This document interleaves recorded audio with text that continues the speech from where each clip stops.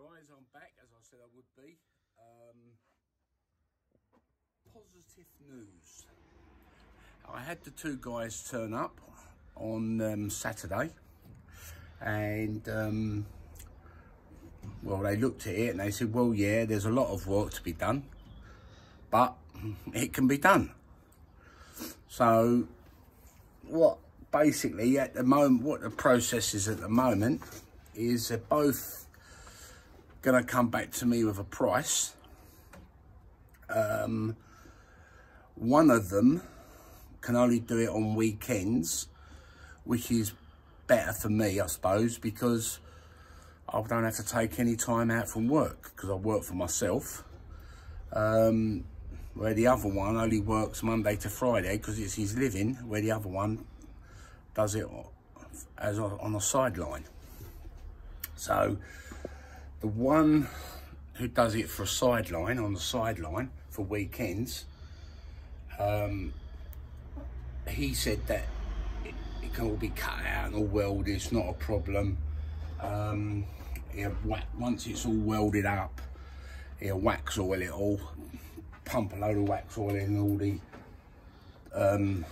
box sections, and then stone chip it. I'll have it wax oiled, but I won't want it stone chipped, because when it's painted I want it to be the colour of the car. I don't know if they can mix the colour of the car into the stone chip. Obviously if it's white stone chip, it'd be easier to mix the colour into it. So that's what my intentions are, is to have it stone chipped but with the colour of the car, the red basically. So yeah, so now all I'm waiting for them to do now is to come back to me with a price. But when they see this, they laughed. Both of them laughed. They had to take pictures of this because they thought it was funny. So, but yeah, so once they come back to me with a price, then we can crack on. The guy who does it Monday to Friday, he would supply his own steel, but he can't do nothing until into March, mid to end of March, where the other guy who does it weekends, he's finishing off a job this weekend, and I have to get the steel and the door seals. I've located a place I can get door seals, excuse me, but it's in Denmark. I don't know if there's anywhere in the UK, but at the moment the only place I can find them is in Denmark. So I've got to get onto that on Monday and get the door seals. Plate of steel is not a problem. Where I work, they have loads of 8x4 sheets of steel, so I can get a decent gauge.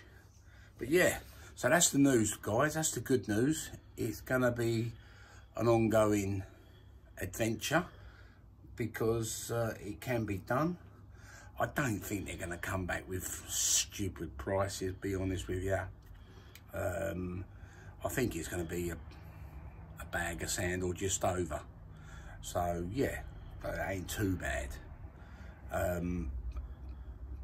The guy, Leon is his name, who does it in weekends, who's gonna put wax oil in the box sections, I think I favour him, because as I said, he can only do it weekends, and that way I don't have to take time off, because the other guy does it Monday to Friday.